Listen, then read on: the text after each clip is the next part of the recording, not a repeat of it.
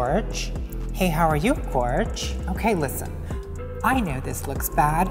I know you think I'm bougie and you're here to take me to the guillotine. Well, fair enough. But before you do, can a dying queen make one request? How about this? I'm the new Scheherazade, so you can cut my head off, but first, you have to let me tell you my life story. Fair? That's super fucking great. Now sit down, bitch, and allow me to explain myself. I'll start at the beginning. My earliest memories are of aesthetic bliss. I was raised in a suburb of Washington, D.C., where the most exciting attraction for children is the National Museum of Natural History. At least, it's the most exciting attraction for nerdy children who, might I add, deserve their abuse at the hands of dumber, cooler children. Kids usually gather around the fossils, and don't get me wrong, I liked a good Stegosaurus as much as the next 5-year-old, but my real passion was the gem and mineral haul. Ugh. The sparkle and shimmer. It inspired me to start my own little gem collection. I had amethyst, quartz, obsidian, jade. The little pleasure of each stone was almost enough to make up for my 6th grade teacher, Mrs. Romano, forcing me to pee my pants in public. Fuck you, Romano. I'm glad your father died. Comrades, losers, and haters, I would like to propose that aesthetic sensibility, whether for gemstones, architecture, fashion, or music, begins with absolute pleasure. You rotate the crystal in your hand and are dazzled by the sparkle and the light.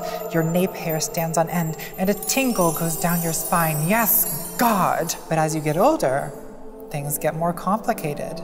Northern Virginia is McMansion country, and while my family lived in a more modest colonial, I remember riding around in the back of the minivan, looking at some stylistically jumbled monstrosities, and I would get excited by some little detail like, say, a circle of fake battlements atop a misplaced tower. But then my mom would say, look at this ostentatious trash. So you learn taste according to the social class of your upbringing. And with taste comes all this adult baggage, snobbery and pretense and conceit. So I don't know what you've heard from my accusers, but I assure you, I have nothing to do with taste. I am but a simple queen, longing for the pleasure of my childhood gems. So, stripy sock cat girls of the Heckin' Revolutionary Committee, before you pass sentence, allow me to make my case, Gorge.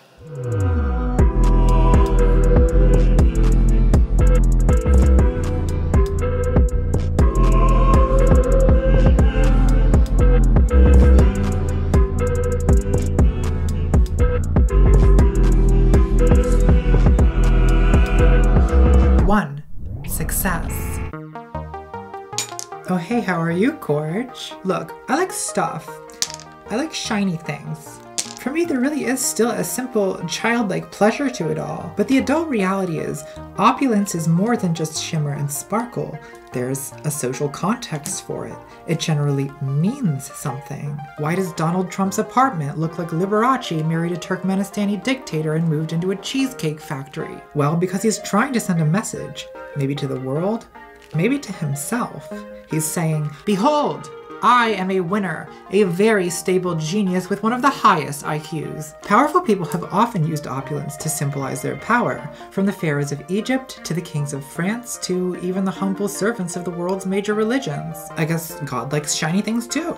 In America, opulence more specifically means not just power, but success. It is the trophy by which you show the world that you've achieved the American dream. The plotline of our central cultural myth is the story of rags to riches. In the words of Drake, started from the bottom, now we're here. Started from the bottom, now the whole team's fucking here. Opulence is the aesthetic display that you're here.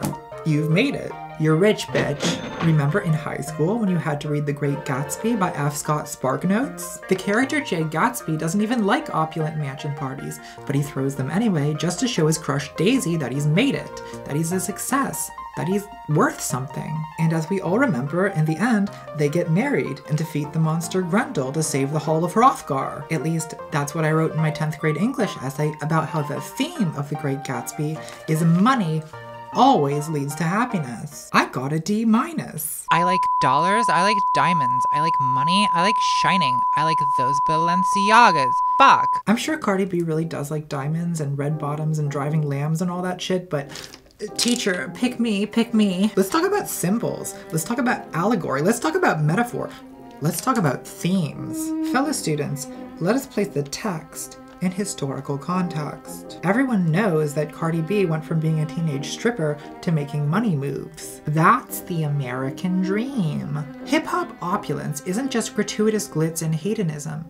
It's a celebration of success for people who often come from backgrounds where that kind of success is really improbable. Don't you think it's kind of weird that conservatives still say, rap music is the reason for the problems with the blacks? For conservatives, the American dream is supposed to be the solution to poverty. And is there any sector of our culture where the American dream is more unironically celebrated than hip-hop? It's not just hip-hop though.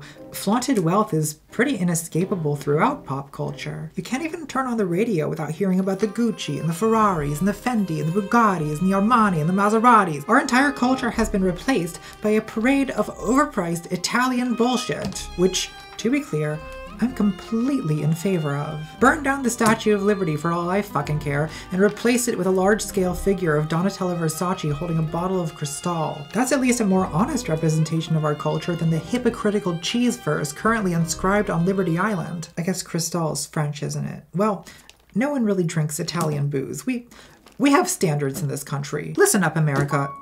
We live in a society of champagne wishes and caviar dreams, not of climbers, but of graspers. To paraphrase Ian Danskin, maybe anyone can achieve the American dream, but everyone cannot. And the fact of the matter is, most people don't. I mean, what would it even mean to be rich unless someone else was poor? I mean, who's gonna polish your golden toilet? Not other rich people, that's for sure. So when you live in a society that constantly equates wealth and success, but which is also so unequal that most people will never be wealthy, well, what's the average person supposed to do? 2. Fantasy. I wish the world were my gem collection. I wish I owned everything. I'm really just the worst kind of Philistine, you know? I go to an art museum and it's like Monet, Rembrandt.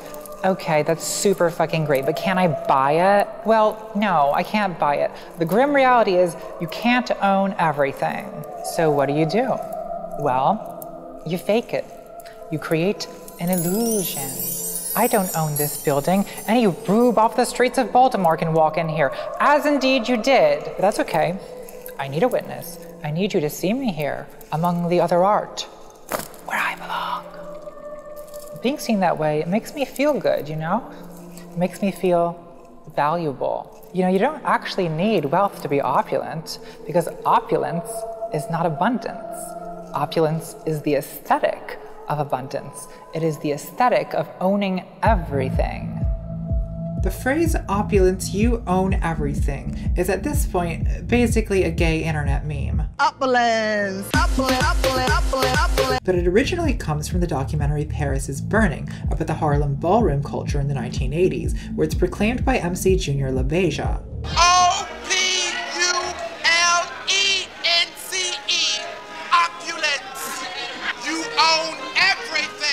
It's not a celebration of a real lifestyle of luxury and decadence. In fact, as Pepper LaBeija says of the queer Black and Latin American participants of the balls, you know, a lot of those kids that are in the balls, they don't have two of nothing.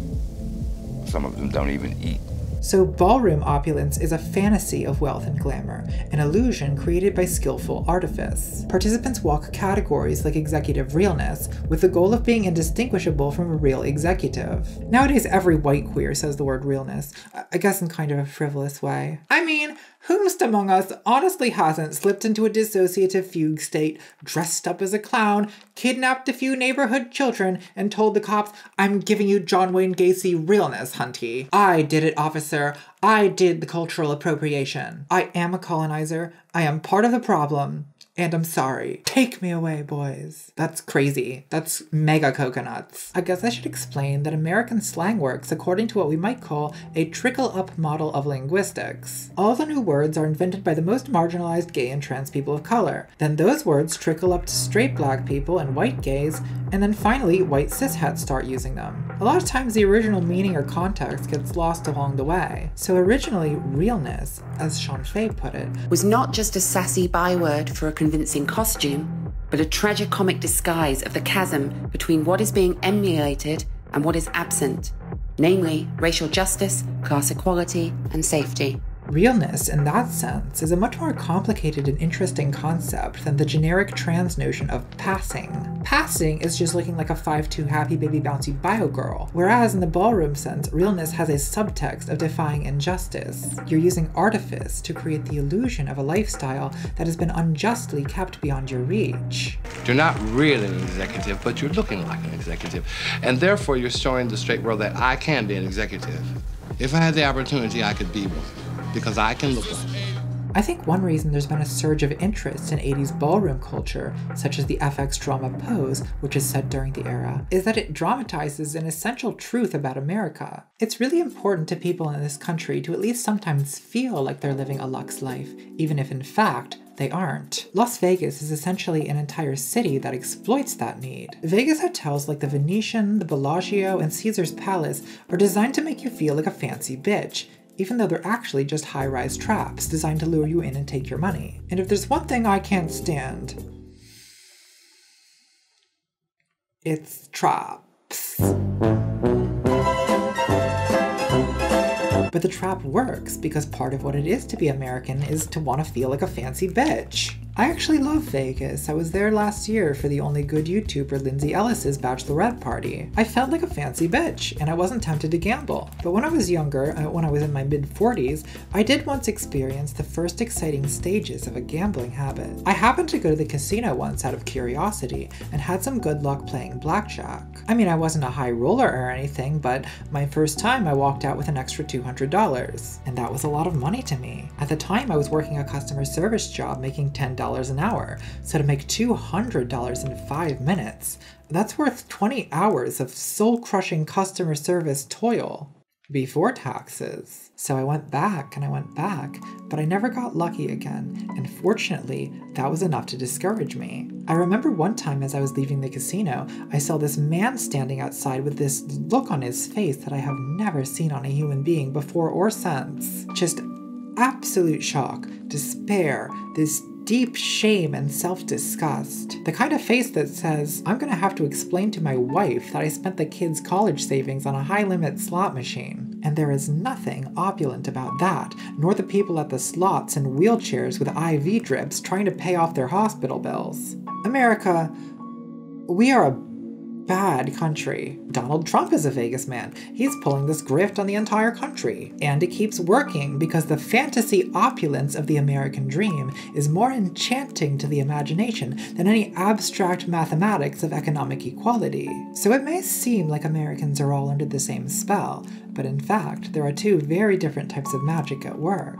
For the wealthy and powerful, opulence is a flex, a demonstration of their wealth and power. But for the marginalized and impoverished, opulence is a simulacrum of the wealth and power they've been denied. The aesthetic might be similar, but in terms of function, it's like the difference between a viper and a butterfly serving viper realness. 3. Class. Hey, how are you? Hey, how are you? Hey, how are you? Hey, how are you? People don't understand how difficult it is to be this blonde. You know, a biological female that looks like me. I'm afraid some transvestite psycho is gonna sneak in through a rear window and I'll have to dial M for murder. I get vertigo just thinking about it. I've always found the Marxist analysis of class difficult to apply to the present day. As a typical modern woman, it's just super fucking hard for me to relate to. And I oop. That's praxis. Like bourgeoisie and proletariat. Whomst? Who is she? Where's her summer collection? That's super fucking great, but can I buy it? Marx's typical examples are a factory owner and a factory worker. Now, I could be out of touch, but personally, I've never met a factory worker, or a factory owner for that matter. They must all be on a brand trip to China, working on the B&P summer collection. What's supposed to distinguish the bougies from the proles is that the bougies own the means of production and the proles work for wages. But what about a bartender who owns the bar she works in? What about YouTubers? Which side of the revolution are we on? I'm just trying to figure out where I stand here, because if the revolution starts on Twitter, my head is definitely going in the basket, and then I'll have no choice but to do the conservative talk show circuit. You know, like most people whose brains are detached from their bodies. Marie Antoinette did nothing wrong, hey, how are you? I feel like a class analysis with only 2 classes must be overly simplistic. My favorite book about class in America is Paul Fussell's Class, A Guide Through the American Status System, which describes 9 distinct classes. Fussell is not as concerned with economic relations between classes as he is with status, what Marxists sometimes call social and cultural capital. Things like education, style, taste, and attitude towards money. Now, the book was published in 1983, so a lot of the references and details are out of date, but there's an eerie familiarity to a lot of the core observations. And it's also just pretty funny, like his quasi-scientific observation that the higher your social class, the smaller the balls in the sports you play, or his description of middle-class living rooms. Your real middle class refuses to show any but the most bland books and magazines on its coffee tables. Otherwise, expressions of opinion, awkward questions, or even ideas might result. One of Fussell's core themes is that it's not how much money you have that defines your class, so much as how you got your money. If you had to work for your money, then you're not really upper class. The upper class has inherited wealth, and as a result, they're very confident.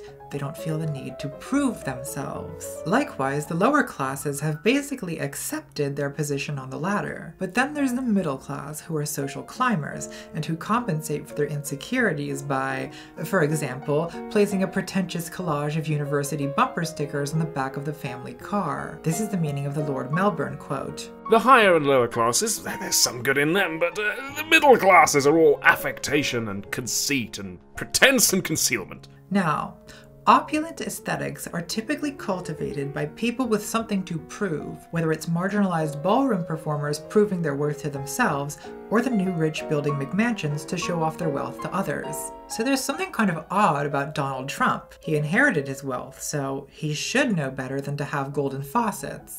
But he doesn't. As Fran Lebowitz said, he's a poor person's idea of a rich person. And that's actually his charm. It's part of his mass appeal. Trump behaves like a pro who won the lottery. So there's actually something kind of relatable, unsnobbish, and even pseudo-democratic about the golden faucets. People who have wealth but not class are actually very popular in this country.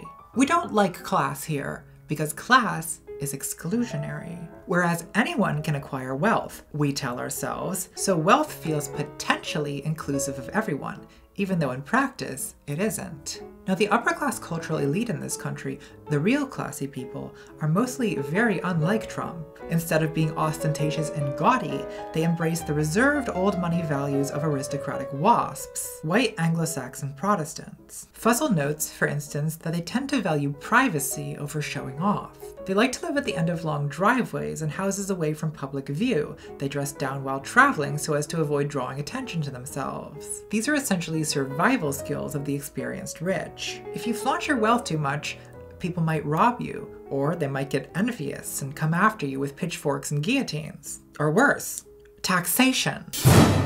Old money knows this, but new money just cannot resist the temptation to show off. I actually wonder if the old waspy upper class is dying out. I feel like Donald Trump represents a victory of money over class. His presidency validates the idea that you can be as vulgar as you want, so long as you have the cash to back it up. So the old class system is dying out, and in its place, we have universally adopted the mindset of the nouveau riche. If you've got it, flaunt it. If you haven't got it, find a way to flaunt it anyway. Now, I'm sure this is all very tragic and disappointing to people of class and taste, but to a tacky transsexual rhinestone connoisseur, it's actually fantastic news. 4. Taste. Listen, comrades, I've been pretty down on opulence so far, and I could continue analyzing it in terms of inequality and class struggle, but you already know all that. That's why you came to cut my head off. But hold on, is that really all there is to aesthetics? Marxist economic analysis, or the SJW version that makes everything about race and gender? As the most notorious art critic of the 21st century once said, but remember that it's both possible, and even necessary, to simultaneously enjoy media while also being critical of its more problematic or pernicious aspects. So what about the enjoyment part? Surely you wouldn't behead a queen just for liking shiny things. Is there no room for art's sake? The great philosopher and venerable German closet queen, Fräulein Emanuel Hildegard Marlena Kennedy Davenport Kunt, said that pure aesthetic taste is disinterested, that is, completely free of any material desire. Of course, Miss Thing also founded the hashtag NoFap movement, so I don't know how seriously we want to take that, but it's actually kind of similar to what Plato said about aesthetic sense, that it merely begins with a desire for the bodies of beautiful boys, which is really just a shadow of our true longing for the concept of beauty itself. God, the entire history of Western aesthetic philosophy is just a bunch of repressed homos trying to rationalize away their debased perversions. What must that be like? From the bottom of my motherfucking and my fatherfucking heart, that must be super fucking hard for them. I can't even imagine. I mean, it makes sense, really. Straight men don't have these problems. They got away with painting softcore for 500 years and never had to think about it. I guess Nietzsche's the exception. He was straight and a philosopher, but he was an incel, and let's be honest, definitely a tranny chaser. The only upstanding aesthetician in all of Western history is the respectable English gentleman Oscar Wilde. According to Wilde, those who find ugly meanings in beautiful things are corrupt without being charming. This is a fault.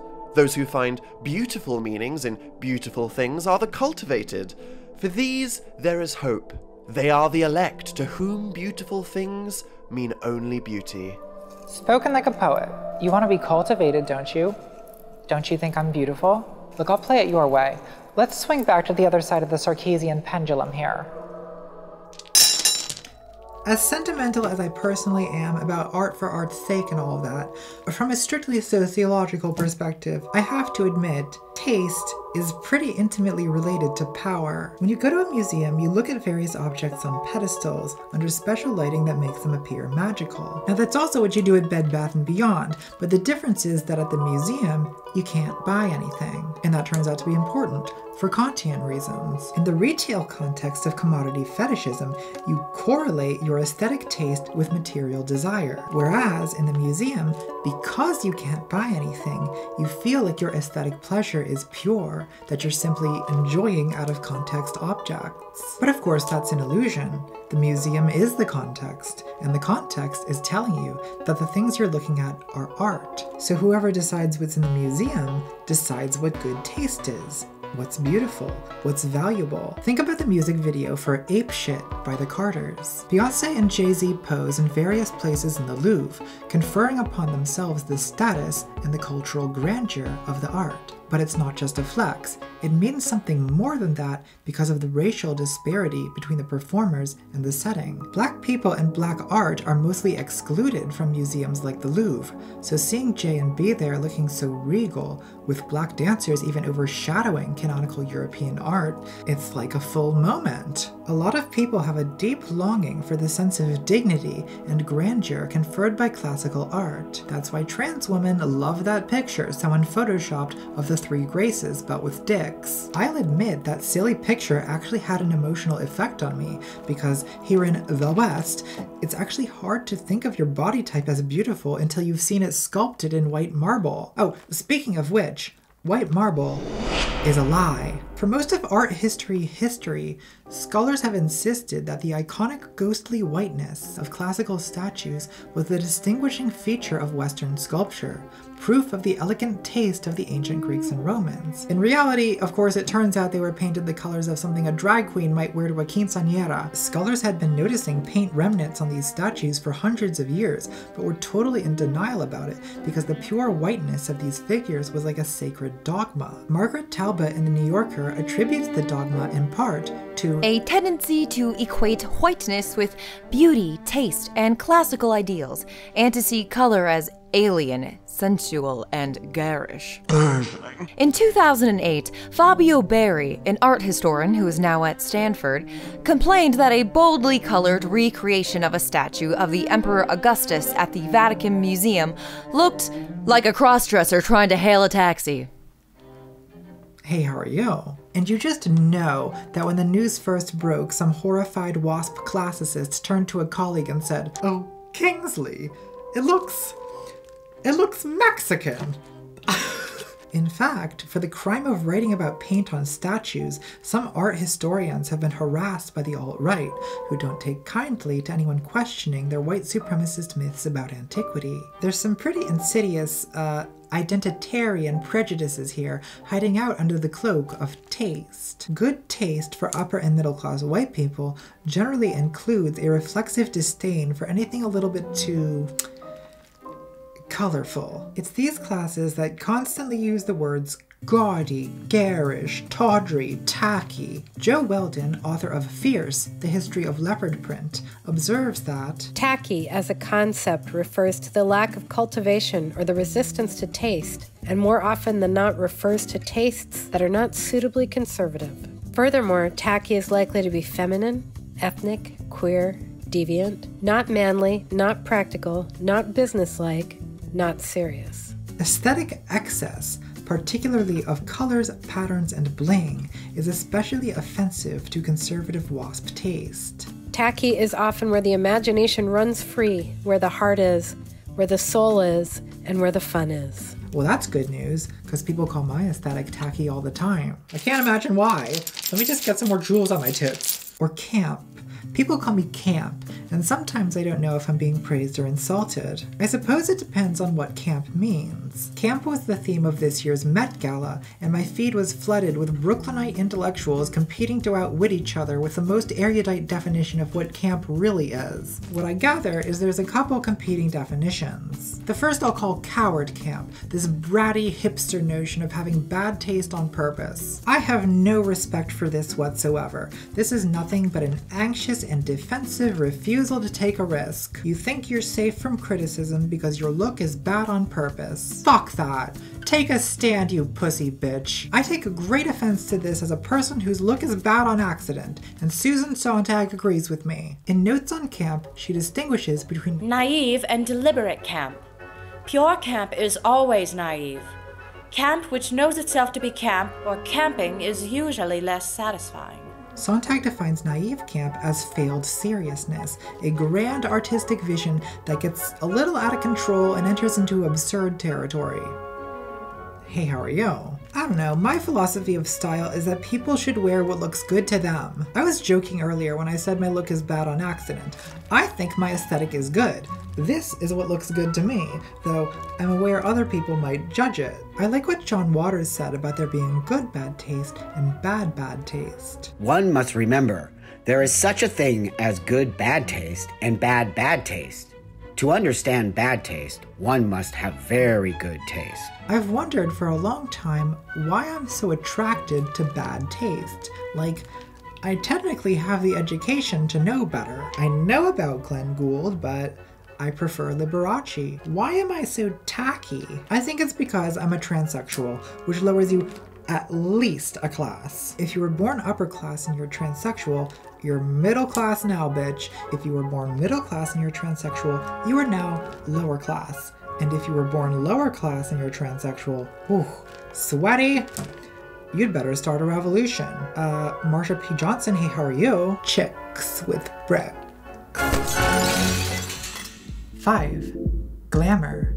Trans women have a special relationship with glamour, at least those of us who came of age in the 1960s. In the most basic everyday sense, glam is a way of styling yourself. It's luxuriant hair, it's high drama makeup, it's long nails, it's glitter everywhere, it's posing like a fashion model. But originally the word glamour comes from the Scottish word gramarye, meaning magic or enchantment. And glamour still involves a kind of illusion or charm cast on a spectator. The connection between glamour and opulence is explored in the 2004 essay, Viva McGlam? Is transgenderism a critique of, or capitulation to, opulence-driven glamour models? By transgender writer and underground house music producer Terry Temlitz, aka DJ Sprinkles. Sprinkles writes, Europe's ruling elite used opulence as an ideological weapon to befuddle the lower classes with glimpses of heaven on earth, a lifestyle so foreign and unattainable that it could only be the result of divination. It is this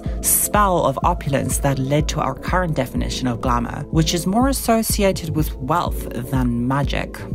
Sprinkles alludes to an earlier form of glamour, or gramarye, that was associated with witchcraft, paganism, and sexual deviancy. But in our capitalist society, glamour is a spell of opulence, conjuring up what is often a fantasy of a lavish life. For example, a lot of drag queens practice this sort of illusionism by impersonating celebrities, thereby acquiring the glamour of actresses, pop stars, and models secondhand. Sprinkles is bothered by the way this sort of secondhand glamour acquires its power from unquestioned social hierarchies. Glamour is suspect as a critical-minded political forum because it is about social distance, not social integration. The promise of the pop glam diva is not the promise of social transformation, but individual transformation in which the exploited becomes the exploiter.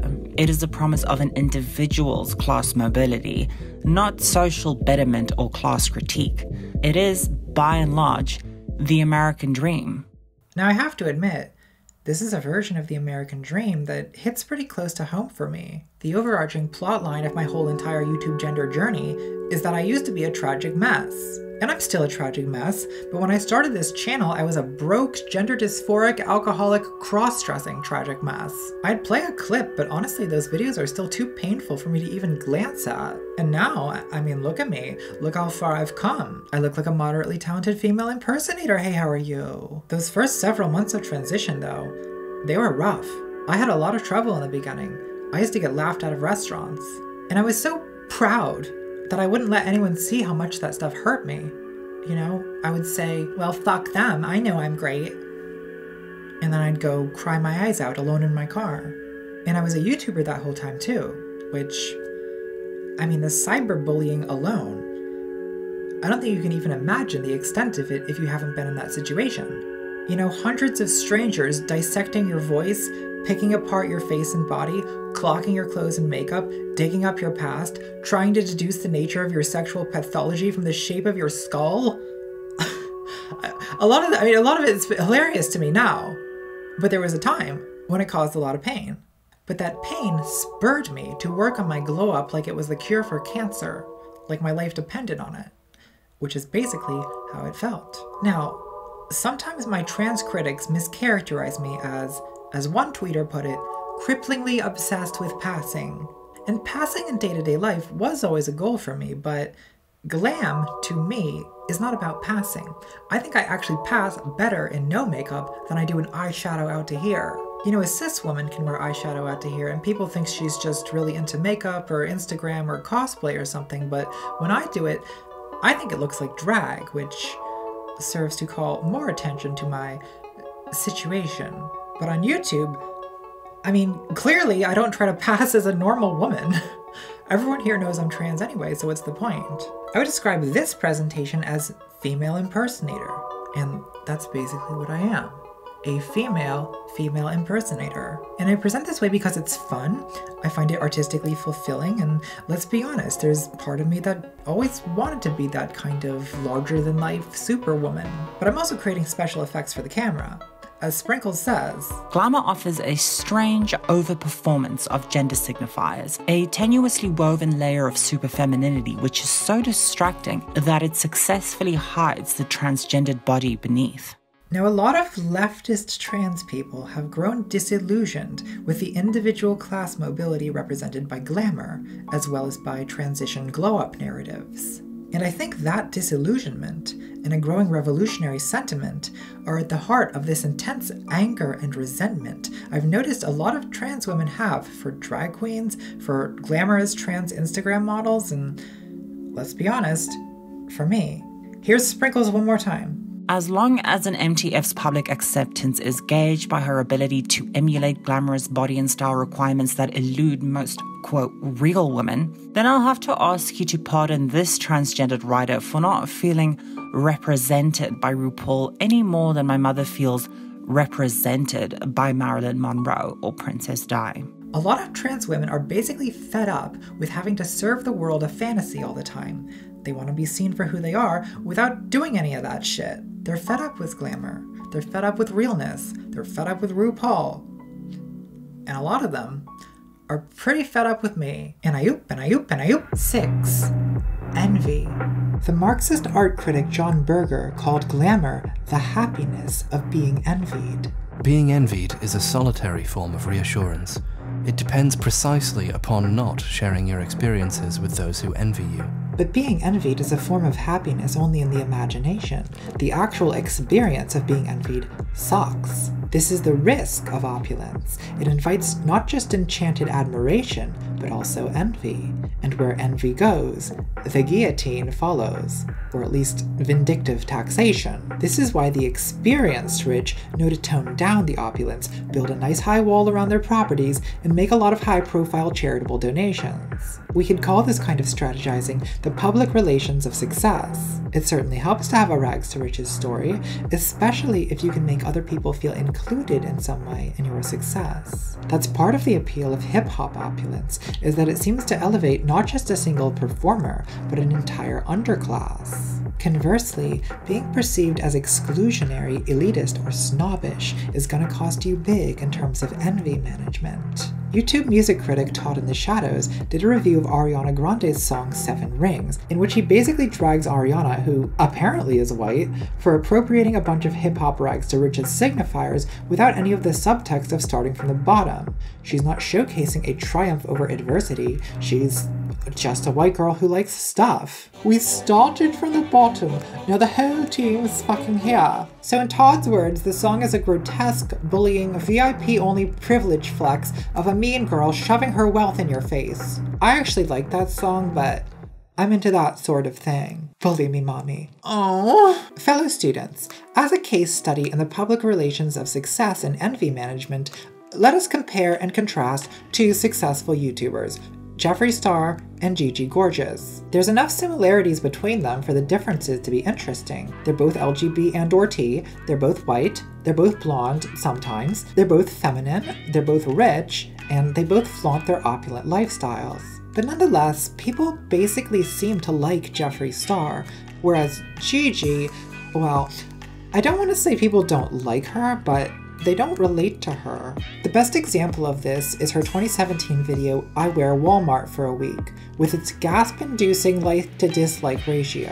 Let's analyze what went wrong here. So for today's video, I thought we would take it to a place I've never been, Walmart. So that's a bad start, Gorge. Most Americans have been to Walmart. Never having been marks your upbringing as upper middle class at least. Treating going to Walmart as some kind of challenge kind of comes across as you and your rich friends being like, what if we pretend to be poor for a day? I wonder if we're gonna see any people at Walmart. You know that website?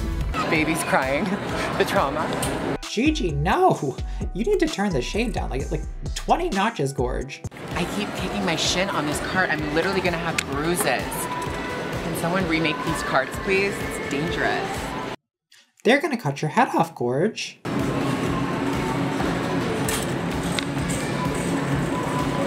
What should we get next? Maybe like a gown for a red carpet? Do they sell gowns here? This, to me, is peak Gigi, strolling down the aisles of Walmart with a 2-liter bottle of Mountain Dew that she's plucked from the shelves, saying, I need something for a red carpet. Do they have gowns here? This, to me, is an iconic fashion moment. This is naive camp. This is everything. The idea that she has privileges that other people don't has never once crossed her mind, and that is a very special, precious thing that I want to cherish. Personally, I have no choice but to stan. The YouTube comments section, however, is not as amused as I am, nor as forgiving. This is the second time I've done a close reading of a Gigi video. It's getting kinda weird. Also, why hasn't she answered my letters? Step on my throat, mommy. Now let's look at Jeffree Star. Jeffree does similar kinds of videos to Gigi. He's even done his own video wearing Walmart for a day, which people loved. Now my first impulse when explaining the differences in public perception is to scream sexism. And there's maybe a little of that going on. I do think a rich woman is more irritating to people than a rich man, but there's clearly more than that going on here. Jeffree's fans are, I assume, mostly women, and not rich women, regular women. The women who work at the dollar store love him. I'm like your biggest fan. Ordinary people actually enjoy watching Jeffree flaunt his millions of dollars of designer bags and clothes because they either live vicariously through him or they see him as aspirational. It's the same reason why poor people have always enjoyed watching reality TV shows about the extremely wealthy. The centerpiece of Jeffree Star's brand is that he's self-made. he represents himself as having started from the bottom. You know, he talks about his white trash upbringing and just generally seems like he hasn't let his wealth go to his head. A good example of this is his private jet Burger King mukbang. Now, at first you might think that a private jet is not very relatable, but the Burger King aspect brings it back down to earth. Jeffrey seems like he's been to Burger King before. He's able to order fluently, he's even kind of charming to the cashier. He doesn't like scoff or pinch his nose at anything. Also, the Gucci beret. Whereas Gigi, I mean, don't get me wrong, I do love Gigi, but I don't know if sis would make it out of Burger King alive. You know, she'd commit some terrible upper-class solecism like, I don't know, not understanding the concept of a value meal. I'm sure Gigi would make an entertaining video, just not a relatable video. You know, she'd somehow contract syphilis from the toilet seat and do a story time about that. That's really when Gigi's at her best. She kind of comes back down to earth whenever she's serving Real Transsexual Housewives of Beverly Hills meets David Cronenberg. So I'm like, ugh. I see this white little chiclet in my hand. I'm feeling with my tongue and I'm like, oh my God. Economic inequality in this country has always been enabled by the fact that people basically like the rich. Yeah, we judge people who live in McMansions and we get irritated by elitist, out-of-touch behavior. But ultimately, we have no choice but to stand. And the people we stand the hardest are people like Jeffree Star, who, in a way, seems like a poor person who just so happens to be very rich. Now, if inequality increases enough, I suspect the standing will stop. Because it's fun to watch Jeffree Star spend $69,000 in one trip to the Louis Vuitton store if what you're doing is fantasizing about what you would buy with that much money. But if you're thinking about how $69,000 could pay off your life-ruining medical debt, or about how you'd be able to afford cancer treatments for your dying wife, this kind of thing will start getting under your skin. And eventually, people will start building guillotines again. In fact, the only way I can imagine a revolution happening in this country is if rich people start behaving as badly as possible. So this isn't your dream job? No. And this is free, right? Whatever you want. Okay, great. 7. Ruin. Good evening, Gorge. Ever notice how most vampires are like counts or queens or at least rich? I guess some are edgy biker teens, but I don't associate with that trash. Gothic horror really got started as a genre with 18th and 19th century novels, which were usually set in an old decaying castle or mansion. By the late 19th century, the aristocracy had lost a lot of its relevance as a class, so aristocrat vampires like Count Dracula represented a dying world order, and also maybe the metaphorical blood-sucking of commoners by the landed gentry. Vampires were also usually seducers, and the aristocrat seducer trope had actually played an important role in turning public opinion against the nobility. So the Gothic aesthetic is an aesthetic of dead and decaying opulence. And that aesthetic has evolved over time, from the ruins of a medieval castle to the iconic haunted house, which in American horror is usually a decaying Victorian mansion. It's a trope with an interesting backstory. During the Gilded Age, industrialization produced a new wealthy class of people who built what were essentially 19th century McMansions. When the Great Depression hit, a lot of these Victorian mansions were abandoned and began to decay, which gave them morbid associations that made them perfect for stories about hauntings and psychos, weirdos. So ruined opulence becomes Gothic, which kind of makes you think, we live in an age of opulence and inequality and growing irritation with abusive men in power. The middle class is shrinking, social unrest is on the rise. It seems like a new economic order could be on the horizon. When the opulence of our age decays, will there be a new Gothic aesthetic of ruined shopping malls? Well, there kind of already is. The urban explorer Dan Bell is a YouTuber known for his Dead Mall series, in which he explores the ruins of abandoned shopping malls, for example, the now demolished Owings Mills Mall just north of Baltimore. The mall opened in 1986 as the Owings Mills Fashion Mall. Champagne, gold dust, and pink feathers heralded in a new era for Owings Mills. Today's opening of the Owings Mills Fashion Mall does not only mean a new high fashion place to shop, it also means lots of new developments and and jobs for Baltimore County. It had a Macy's, a Lord & Taylor, a Saks Fifth Avenue. It was a big high-end mall. But in 1992, a woman who worked as a cleaner at Saks was murdered during an armed robbery on the trail between the mall and the Baltimore Metro station. After the murder, the mall got a reputation for being unsafe, and slowly the stores closed down. Dan recorded 2 videos at Owings Mills in 2015, when only 5 of the original 155 stores remained. He takes us through the strangely clean and empty halls, the drained fountains, the gutted food court. Watching these videos seems to provoke an emotional response in a lot of people. Some say they feel nostalgic or sad, some express rage at the waste and futility, some find it creepy or even horrifying, and some have a dark sense of humor about the absurdity of it all. One commenter says, I think it is still hitting people with slow motion shock that the 20th century is really over. In the 80s, this looked like the start of a big new world of wealth for everyone. In fact, it was the last gasp of 20th century general prosperity. I agree with all these comments, and I feel every one of these emotions. I think there is a new aesthetic sensibility emerging here, a Gothic aesthetic for the 21st century, this decaying opulence that is the carcass of 20th century consumerism. Oh, it gives me a chill. My nape hair stands on end, and a tingle goes down my spine. The Owings Mills Mall was totally demolished in late 2016. In Dan's final video about it, we see clips from his earlier Owings Mills videos intercut with absolutely post-apocalyptic footage of the half-demolished ruin. It's not like the feeling of exploring a ruined temple or abbey, where you somehow perceive the spiritual significance of the original building. In a dead mall, you do sense the ghosts of the shoppers and the workers, their aspirations and material longings, but what does the crumbling wreckage of a J.C. Penney really mean? That is a question that will haunt me to the grave. All right, comrades. I've said my piece. I'll come quietly. There's no reason to tie me down. I mean, unless you're into that. In which case, by all means. No, I won't resist.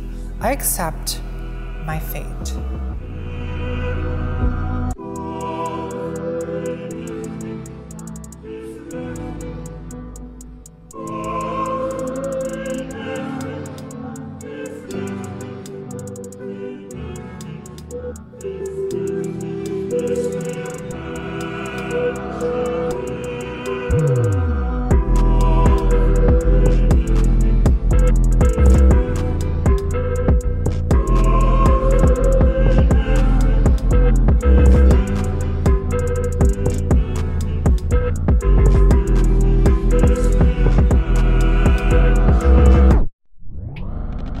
Fuck you, Romano. I'm glad your father died. Let's just get that out there before I just say it. And let's be honest, definitely a tranny chaser. Gosh, I sure do think I'm funny. But he was an incel, and definitely a tranny chaser. Look at me. I'm ashamed of what I've written. Huh? Kant, yeah. But I'm saying his name wrong because I'm an asshole. I hope you're enjoying this, Theryn, watching me rub snot into my hands as I shriek naked in a tub full of jewels. How much leg do we want to get in here? A lot, I assume. Just getting oil all over my fur. Great. It's not real fur, whatever. Maybe clarify that for the vegans in my comment section. Ugh, moral people. There's one thing I can't stand. It's people who have some sense of decency. Okay, is a hair light really a good idea? Why don't we illuminate my frizziness? Who invented that? An asshole. But what about a bartender who owns the bar he works in? I guess I'll say she to be feminist. Ugh, Christ. The demands of these people. These fucking teeth, man. It's like being tabby. That is a question that will haunt me to the grave. So campy and stupid. Okay.